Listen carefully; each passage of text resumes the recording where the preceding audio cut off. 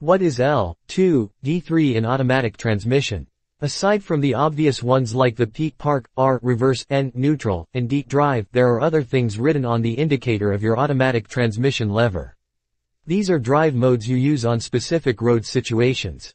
But what does L2 and D3 mean and when do you use them? By the way, this is our response to the questions we received about the drive modes, about the things you shouldn't do when driving an automatic transmission. L, or low. Your guess is right, L stands for low. When in this mode, the engine will stay in its lowest possible gear ratio, which is basically the first gear. Some older automatics lock it in first gear, but for the modern ones, it will shift up to the next gear at a certain range of revolutions per minute (RPM) to prevent damage and to lessen the stress on your vehicle's engine and transmission. Where to use? You can use this gear in downhill or uphill climbs that need steady and low speed, like driving on a heavy, moving traffic on a quite steep hill. For example, if you're going uphill on an unfamiliar winding road, like the Kennan Road to Baguio or the Pantabangan Road to Baler, you can engage L so that you'll have enough climbing power. 2. Just like the L mode, the 2 mode means that the engine will only use the first 2 gears of your car. It will maximize the RPM of each gear to get the needed pull from the engine. However, in other models, it will start and lock in second gear and will just move up when a certain range of RPM is reached to mitigate engine damage. Where to use? Since the range of RPM is maximized, the 2 driving mode is essential when driving a fairly steep uphill so you can utilize your car's torque. When taking the Baguio route mentioned above, you can switch to this mode if you're already familiar with the turns so you could speed up a little. You can also switch to this mode when going downhill to engage engine braking, taking out the stress from your brakes. Take note, though, that this can affect your car's fuel efficiency since it will be using more gas in higher RPMs. But keep in mind that your safety should be your number one priority.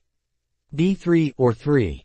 As the name suggests, the D3 or sometimes just 3 mode will only utilize the first 3 gear ratios of your car, or in some, locks it on the third gear only. Just like the 2 and L, it will shift at a higher gear if the maximum RPM has been reached. It will also maximize the RPM range per gear for the needed power and pull. Where to use? Since this limits the car up to the third gear only, the speed will also be limited for cruising. This is useful especially when towing a trailer or another car since you have to control your speed.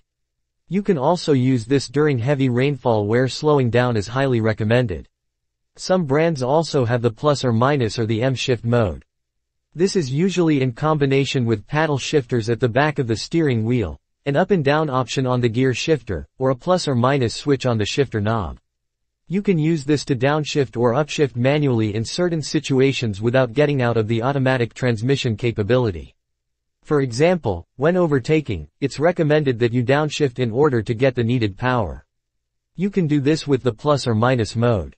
These are the most common modes you could see in cars today.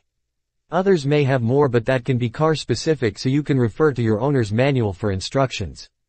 With proper use of these driving modes, you will be able to maximize the use of your car even when it has an automatic transmission. Thanks for watching, and subscribe for more. If you find this video useful, please like and share it with your friends, and if you have any questions, leave a comment, we'll respond.